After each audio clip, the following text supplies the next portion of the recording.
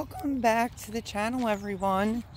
Just wanted to show you the progress. I feel like this is a lot of tomatoes in one bed, but it is what it is. I was planting until extremely late, but I did get most of the tomatoes all done.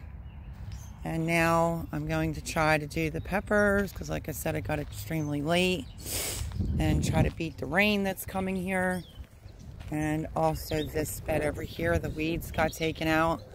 And I'm going to throw down seeds today so that when it rains later on today into tomorrow, it should soak those seeds in.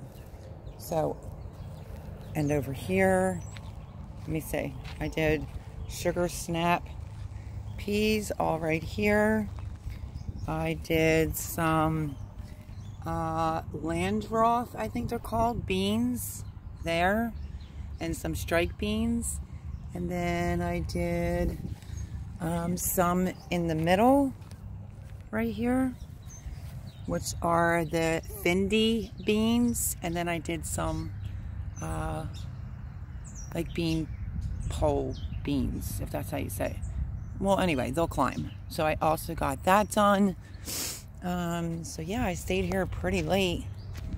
So I had practically the last tomato in.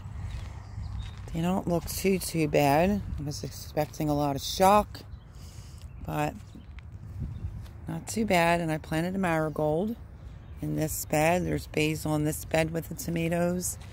I planted a marigold in the corner of this bed, and one in that bed. So these two beds here are going to be peppers, but the tomatoes are planted.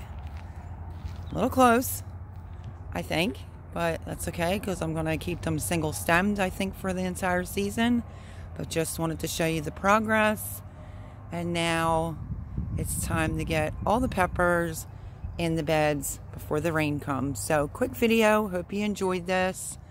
And rain should be good for my sugar snap peas and the 3 or 4 different assorted beans that I planted. So just a quick update, quick video.